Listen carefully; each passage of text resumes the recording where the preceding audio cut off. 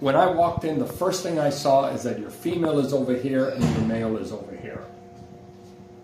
They don't recognize each other. We need to do this. We need to bring them together. So how do we do that? We add chunks of wood to the nest to about here. It has to be a soft wood, something that they can chew easy. Mm-hmm. That will force them to work together for a common goal. The next thing that we need to do is we need to do a diet change. Mm-hmm. We need to go from the diet that they recognize to a diet that has a protein level that's higher and that will stimulate them to breed. Mm-hmm.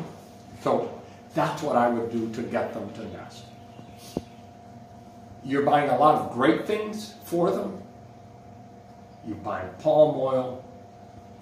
You're buying pulses to soak.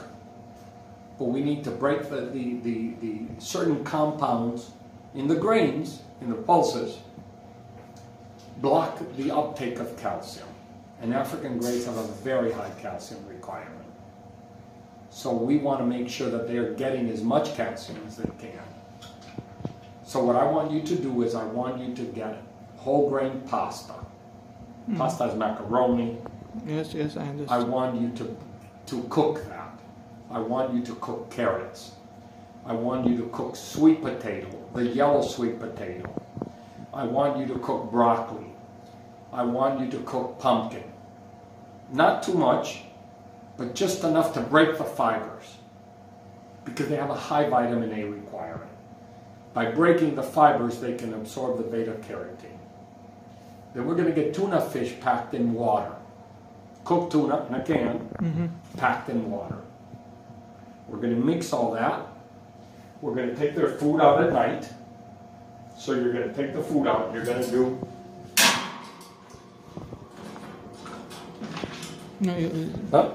You're going to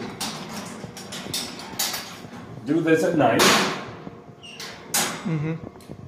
In the morning, you're going to give that to them hot, very hot. If you want to add some vitamins to it, you can add a little bit of palm oil to it, and then you give it to them for 2 hours. 2 hours. Because it spoils. You've got fish in there, remember.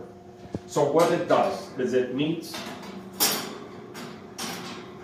the beta-carotene requirements, and we're providing a good source of fat, readily, fast. Because right now, if you put the palm oil on their seed, they're shelling the seeds. They're getting very little. How do you provide the palm oil? How do you give them the red palm oil? 3 times in the week. No, but how? On the seeds? And the NutriBeards for Versatile. Okay. Give it to them in an easier form. You know, put it on their soft food. You want them to eat it right away. Mm-hmm. So, but what we want to do is we want to make a change.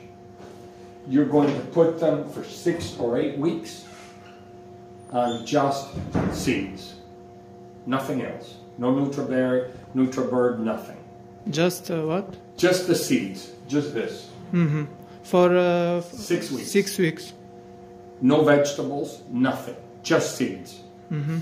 In 6 weeks, we're going to switch only to the NutriBird, no seeds, and we're going to give them this other food, this warm food. Mm-hmm. And you'll see they go right to nest. Okay. Thank you, Mr. Tony.